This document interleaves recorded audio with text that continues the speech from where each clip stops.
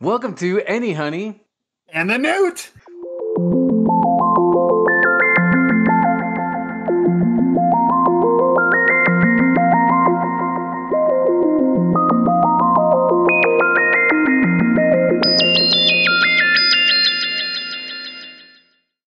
Welcome to another episode of Anyhoney and the Newt. So we are glad to be chatting with you. How are you doing today, Anthony?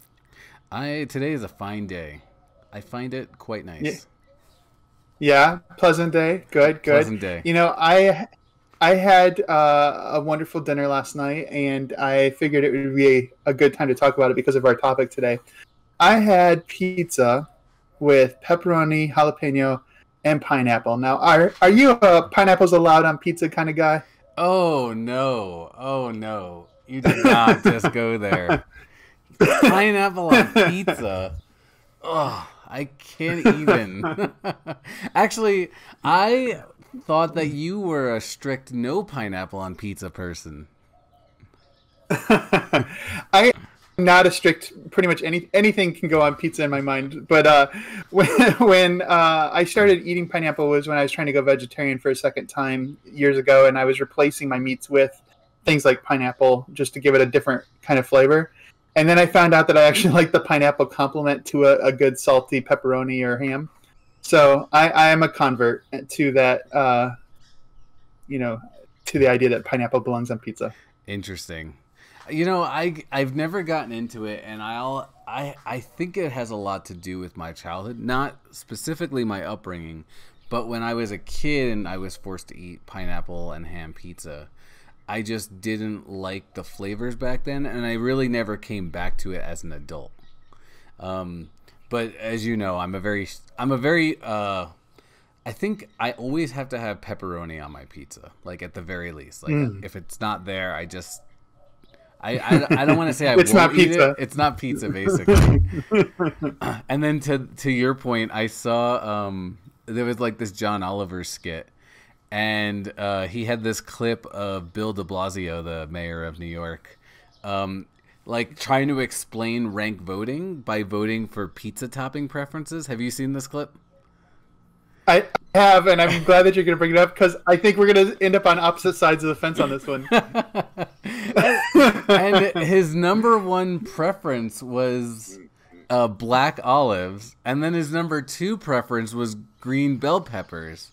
And I'm just like, I could understand putting either one of those on a pizza, but as the number one and number two toppings for your voting system, come on, dude. And that guy had a list of like pepperoni, ham, mushrooms, and I'm like, any of these other choices are definite number one toppings, but not either of those two.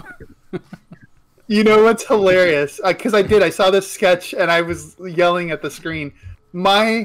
One of my favorite pizzas of all time is black olive and green pepper.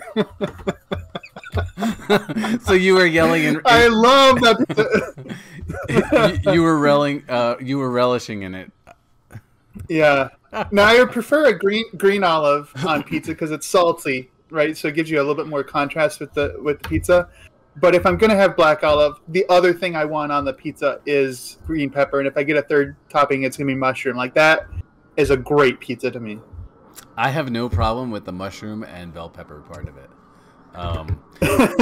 And actually, recently I was turned on to by our good friend Sarah Coffey. I was turned on to another kind of vegetarian pizza. And this local pizza place, Mario, shout out to Mario's, they make this gourmet veggie, and they put fried eggplant on it. Oh my God, so good. My mind was blown, and I was like, if this is on my pizza every day, I can go vegetarian. Yeah, definitely shout out to Mario's. My pick for the second best pizza in Albuquerque. Ooh, what's your first best? I was going to give them props, and I cannot think of their name right now. It's the one on San Mateo that used to be called Is it Geno's? Or did they change the name? I feel like they changed the name. Yeah, I think they were Geno's, and I think now they're like Aldo's or something like that. Yeah. Whatever that place is called, they have my number one pick.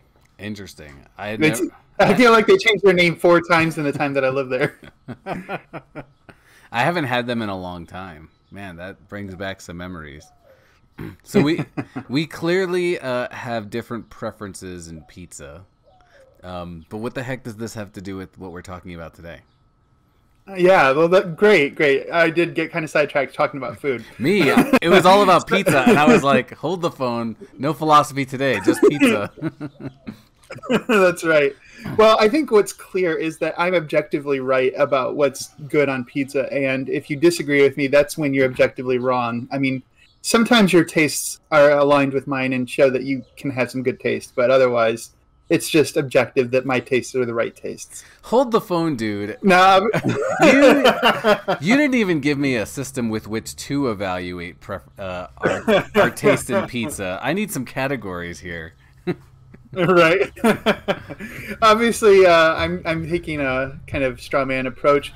A lot of people, I think, would say that tastes are relative, that everybody has their own taste. And for most people, that's okay. Like, we disagree about what things we like, and often we say, well, to each their own, right? The question that I think we want to explore today is this relationship between subjectivity, having an individual point of view and an individual perspective, and applying values when we talked about our structure last week of having something that we're evaluating and appealing to some kind of standard by which we judge. Are the standards for taste individual, or is there something like an intersubjective or objective standard that we're using to make these evaluations? So today we're going to talk about taste. Those are really good questions. And last week we ended on the MVP debate, right? Of basketball, NBA of basketball. MVP of the NBA. And what you just asked made me think about the categories that we brought up for that classic MVP discussion. They're presented as an attempt towards an objective and evaluation of MVP, right? But a lot of the arguments skew towards at least the media's preferences in categories for MVP. And how do we reconcile those seemingly combined things, but really they're at least a little bit in opposition to each other? No, that's great.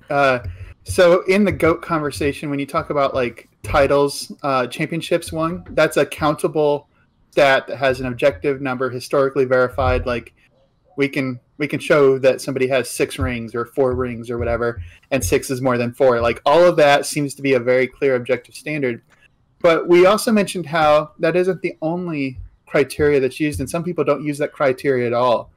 So when you have a complex standard that has multiple components and you can weigh the components differently, that's where I think subjectivity comes in. So if the standard had 5 components and we decide to grant each component 20% weight in our evaluation, and everybody did that, we should all arrive pretty close to the same conclusion. We might not all agree on how to apply 20%. We might think that the rings issue being applied 20% still matters a lot, and others might say, well, it's only a 1/5 category, it doesn't matter that much. That might be just an epistemic problem of us not knowing how to apply 20%. But objectively, there should be an outcome where everything is balanced and weighed appropriately. But that's not how it works, right? We get all these criteria, and people get to kind of use what matters to them more. So the ratio of which criteria and how they balance is different for each individual. So subjectivity, even though we're using objective criteria. Yeah, that's a really good point, right? It sounds like just the ambiguity in the evaluation system allows for it to be ambiguous in how the voting actually takes place, right? Versus if all the media members got together and they essentially decided on what the voting system looks like, and then they kind of pick their preferences within that, but then weighted it according to the, essentially what their evaluation system is, then that would become more objective. It sounds like they need sort of a Council of Nicaea NBA media personalities. Oh, right. Yeah. And then we can have the dogmas of basketball. Is that That's even your favorite fantastic. council? It's one of my least favorite councils, but I can't remember the ones I did like. I So, can't remember any of them. I'm so ashamed, but not really. uh, well, I don't know that you should be ashamed. It was my undergraduate major. I can't remember them. So, anyway, I think that what we did last week was kind of set up a way to approach this question of taste, because this applies. I mean, we were talking about pizza, which is food, and then we kind of talked about preferences, but this kind of applies to a lot of different things. The kinds of arts and entertainment that you one will participate in, and two, enjoy. Like, how much enjoyment do you get out of those things? Seems to be related to the individual participating or observing those things. Similarly with fashion, do you care about trends in fashion? Do you have a subculture that you like to identify with? How much of it is wrapped up in identity, and how much of it is actual taste? Is there a biological factor? Is it a psychological factor? Is it a cultural factor? A lot of questions here. Yeah, and I'll even go a step further. There's a lot of jobs that they're kind of like towing this line of subjectivity, objectivity. You mentioned the arts, right? And there's like basically anybody who's a critic who treats that professionally. They're trying to like get to some objective truth about the art evaluation, but at the same time, there's not, one tried and true method for evaluating art. So you have different critics evaluating the same piece in different ways. I just watched the movie Tenet, so I was thinking about movie critics specifically, but I mean, it happens everywhere. And then even in my own field, in the museum realm, there's museum evaluation. And even within that, there's a spectrum of like full-on research, which is extremely objective focused.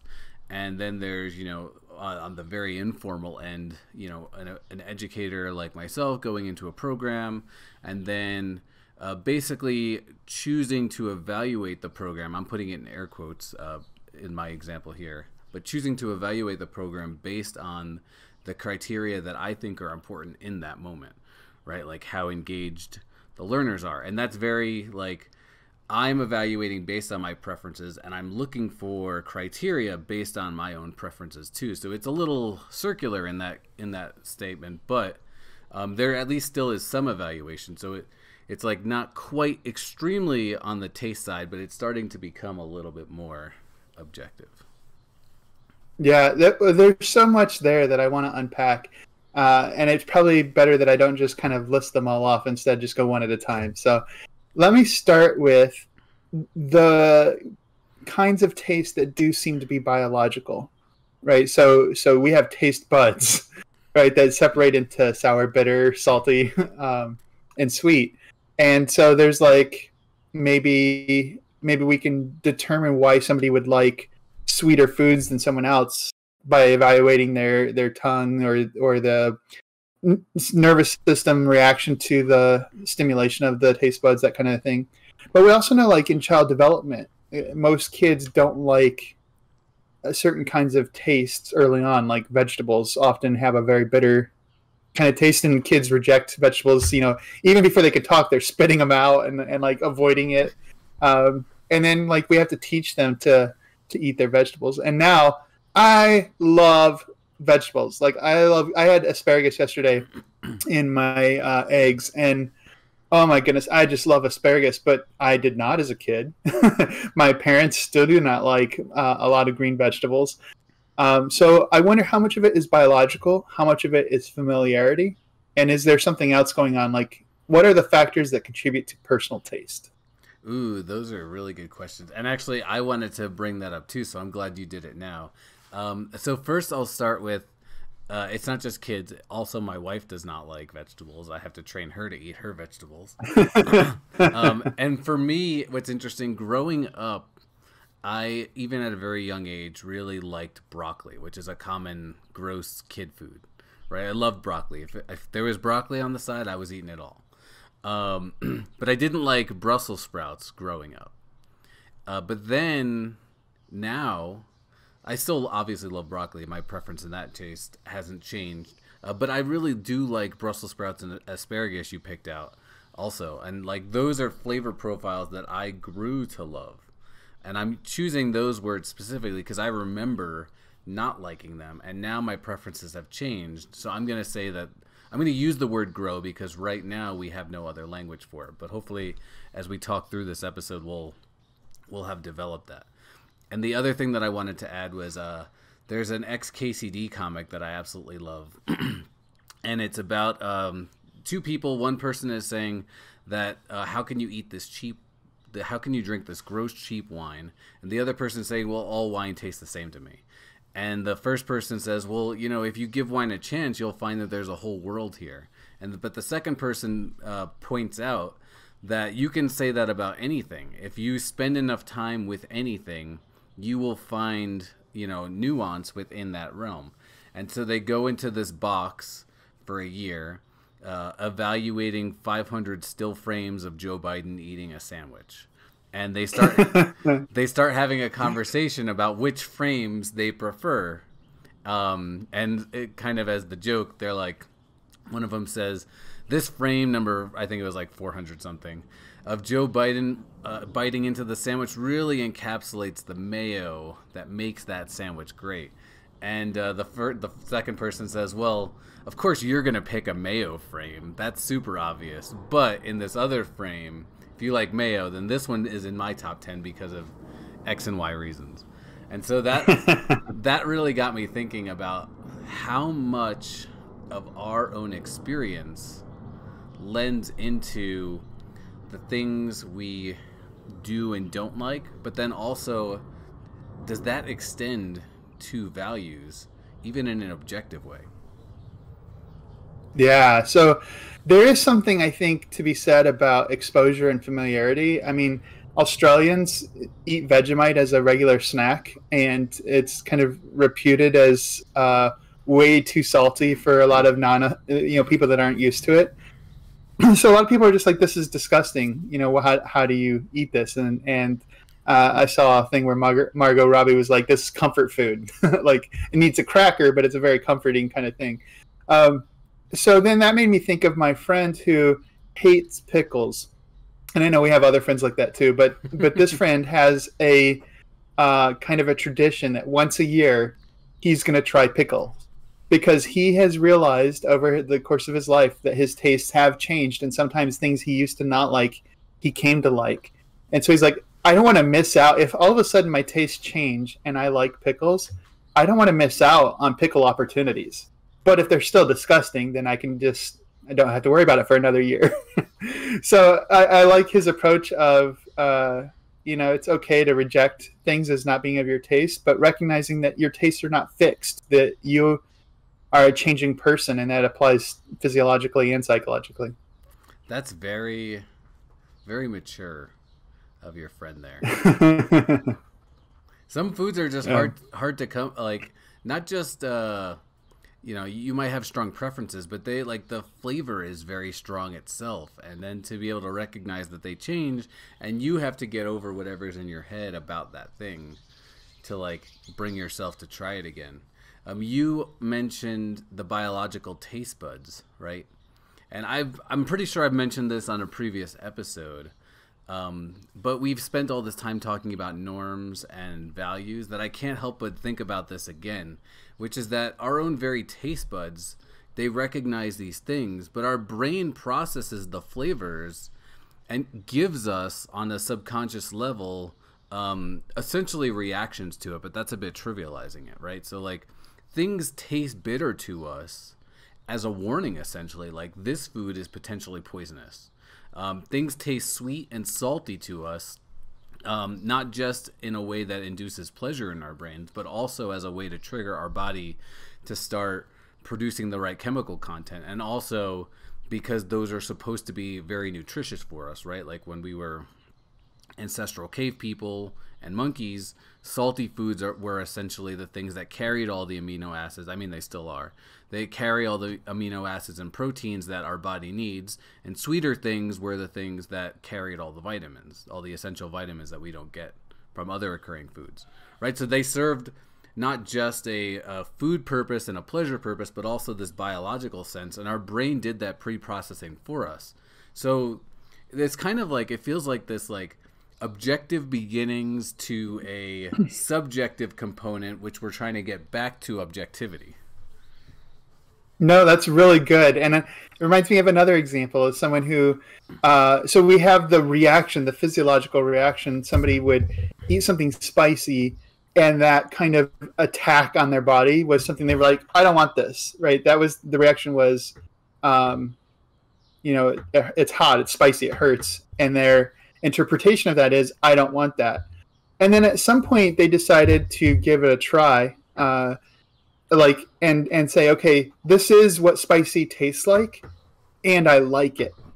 Then all of a sudden, they wanted to put spicy stuff on all of their foods, because now it was like, I'm craving that experience. That reaction that we get from a spicy encounter is not a bad thing. It can be a good thing, and it just like flipped a switch in their mind, which is kind of crazy. That's the objective, like physiological reaction, and a subjective interpretation of the experience.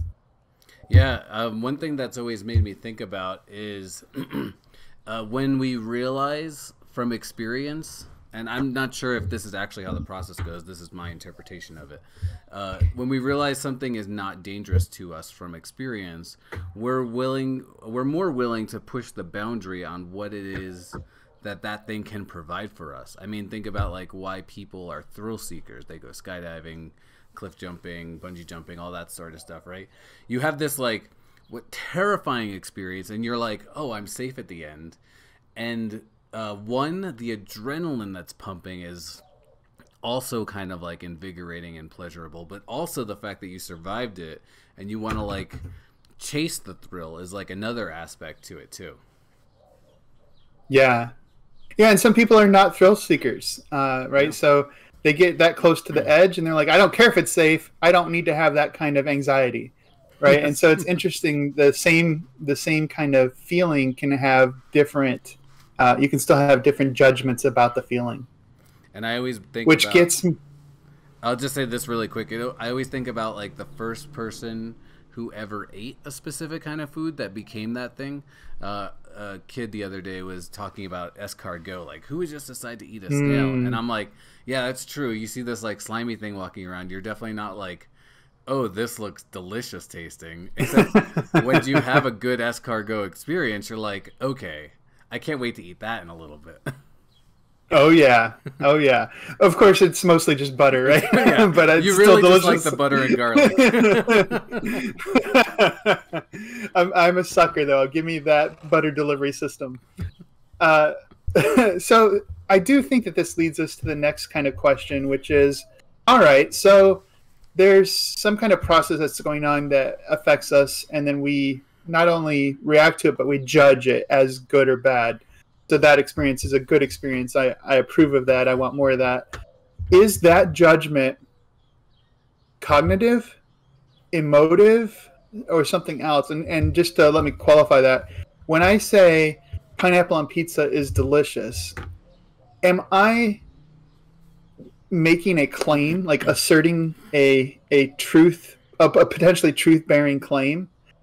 Or am I merely saying something like, yay, pineapple on pizza, like rah rah rah? I'm not making any claims about it. I just cheered. I endorse it, kind of emotionally. That makes me happy. That's interesting, because to me, in the second phrasing, the endorsement, it's still a little bit the first thing. You and I have been talking for way too long.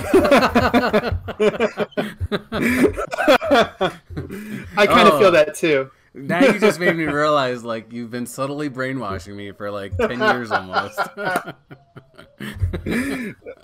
No, you just anticipate where the logic of the things that we've talked about. I'm just kidding.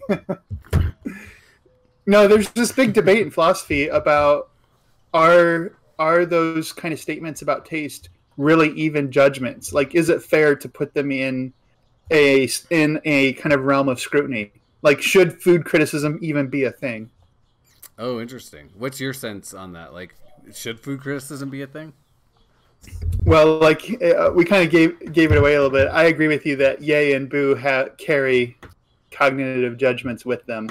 So I don't separate the two as easily as people that want to say it's just emotional. It's just an emotive kind of cheering on, which is individual. Since everybody can have their own emotions and the emotions are unique experiences, there's no comparison. Like, my happiness can't be compared to your happiness on some kind of objective standard.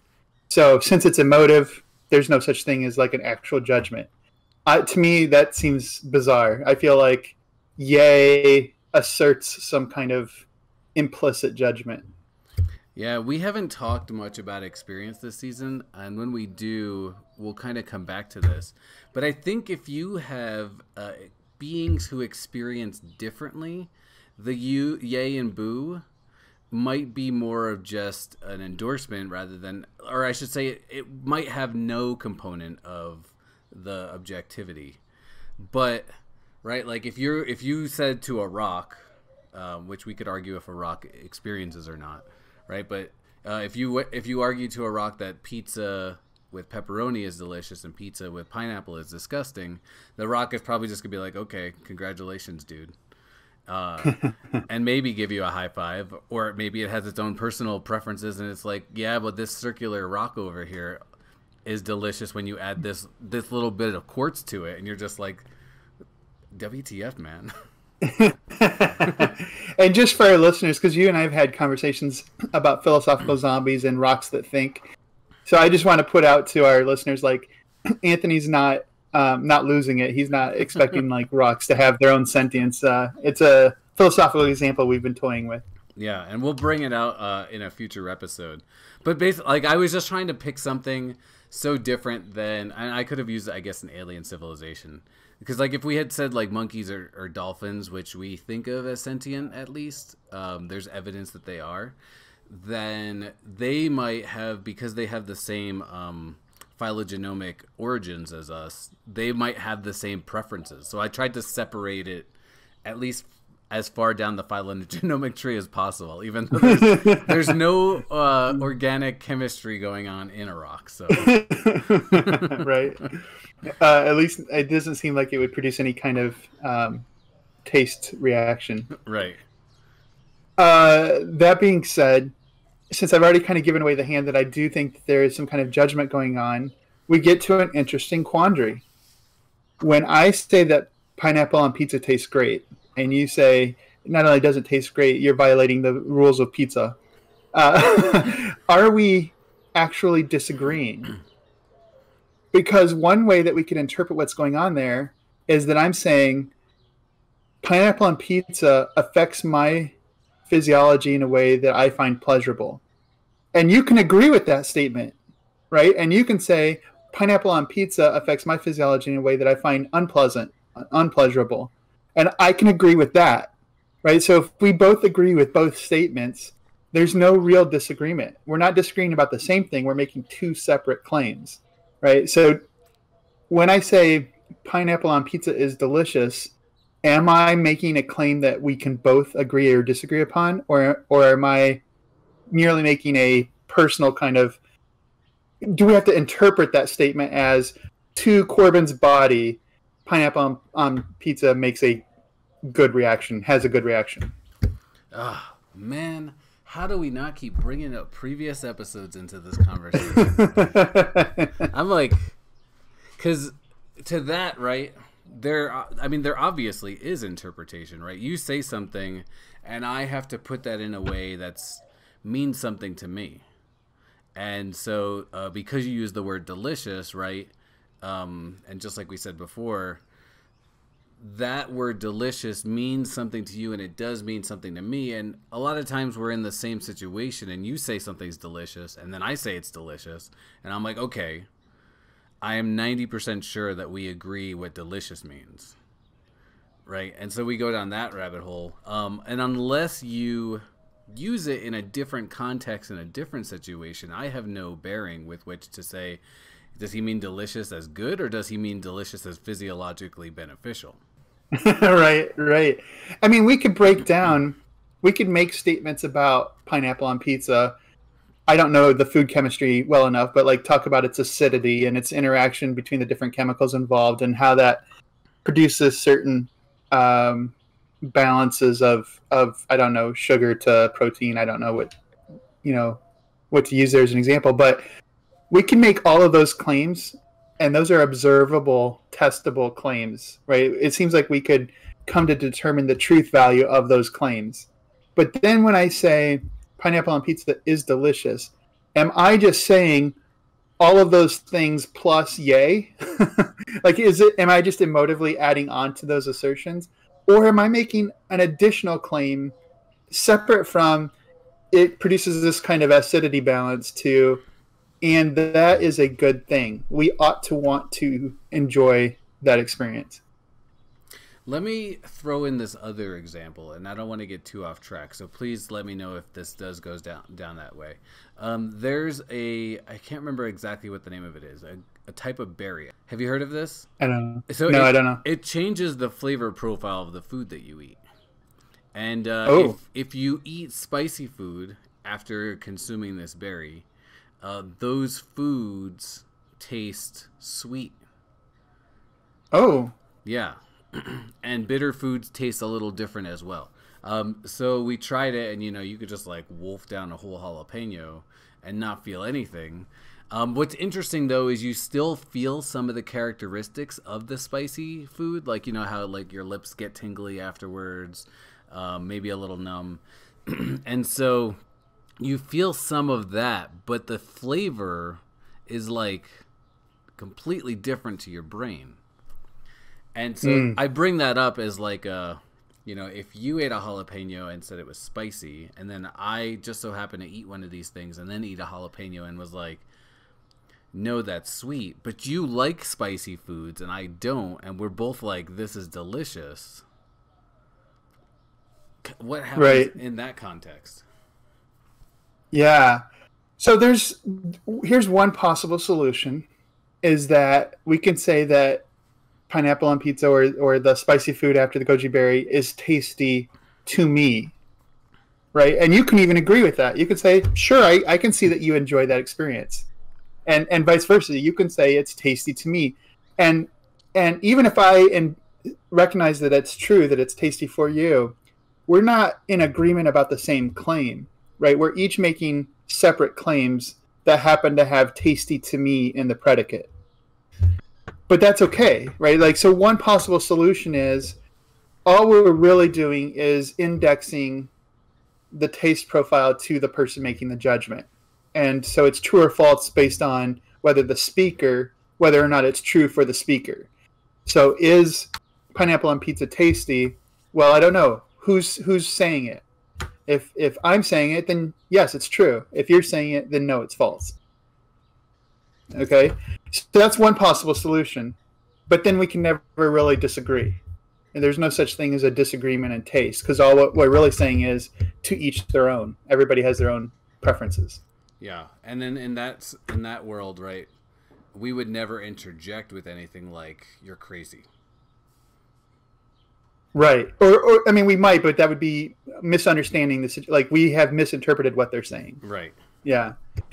Now, David Hume presents a problem for this. He said, if we're just going by personal preference and popularity, then, and I don't remember the guy's first name, but this poet Ogleby, who was highly popular in Hume's time, would be considered a much better poet than John Milton.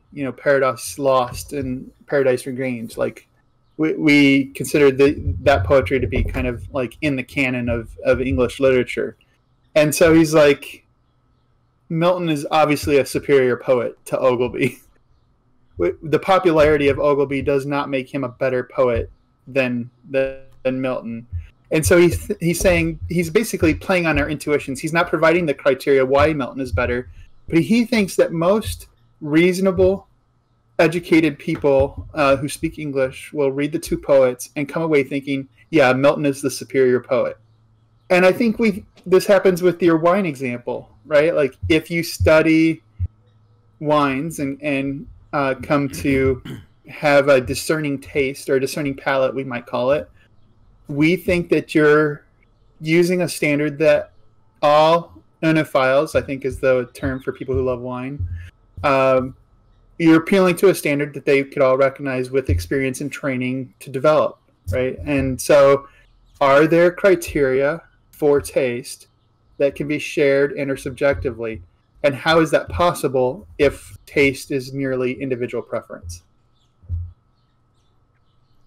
Very good points. I just want to make a quick correction. The berry, I had to Google it. The berry that I mentioned earlier is an emberry, not a goji berry. That's a totally different berry. Okay.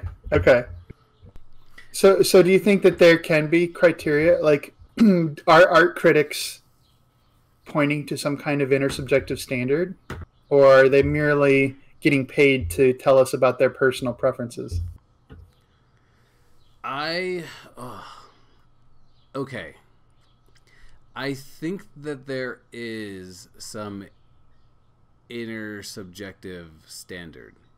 And one of the things that is leading me to believe that is Netflix is a great example of this, right? They are basically trying to create a formula that allows the algorithm to select movies that line up with your preferences, your individual preferences, based on things that you like, and based on things that basically other people like that are sort of in the same realm of those preferences. Right? So like back in the 5-star days, it would show you movies based on your preferences. If it thought that you would love this movie, it would show it to you as a 5-star rating. It would show it to you as a 3-star rating if it thought that you would think that you would watch it, but that it was like just okay, right? Now we just get the plus or minus, the thumbs up, thumbs down, and it kind of just tells you within a percentage what your preferences are. Like if you like this movie and other movies like it, 90% chance you're gonna like this movie. If you've liked this movie and a few other movies, but a lot of other movies in this category you didn't like, it's going to be like a 65% chance that you're going to like this other movie that we're showing you here. And so to me, if it was all just individual preferences and you could never cross boundaries, essentially we would never be able to relate to each other, I feel like this mathematical formula wouldn't be possible. And maybe that's nice. A big leap. Can you say what? Can you say a little bit more why you think that would be a difficult or impossible task to achieve? I'm very sympathetic, but I want to make sure that I'm not reading into what you're saying. Okay. So I said that, but I don't quite know what intuition is there that tells me. The closest thing I have for it is that language is based on rules. And math is another set of these rules. And in some cases, it can be used as a language. And so, like, basically, you're just translating from one language to another in this case to me. And so I think that's why. So I think there's something, going back to our language is normative kind of conversation, I think there's something about what is it that my thumbs up or thumbs down represents? Because as we've already distinguished, like there's a difference between the assertions I can make about the movie, right? This is an action film. It has a lot of violence or little violence, or it's very gory, right? Like we can put things, and even those are vague terms, but we still kind of can identify more or less, right? We can find out the elements of sound, like maybe this is a very quiet movie, very sparse sounds. Maybe there's lots of sound effects and it's very loud and rambunctious.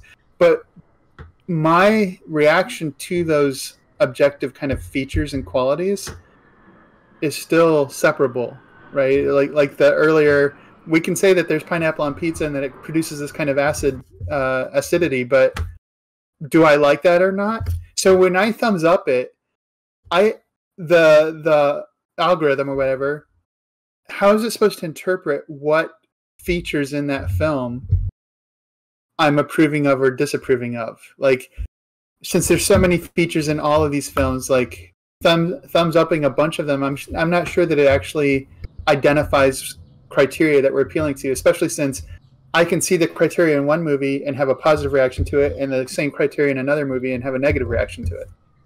Yeah. One thing I'll add is I think that kind of like, I don't know, that what you just said further entrenched this in my mind, because there's so much entangled, right, in that gesture, but we're still communicating something. It's not like that gesture doesn't communicate anything, right? But then there's the fact that other people are relating their experience through a similar gesture to the same thing. So there's already a common anchor point.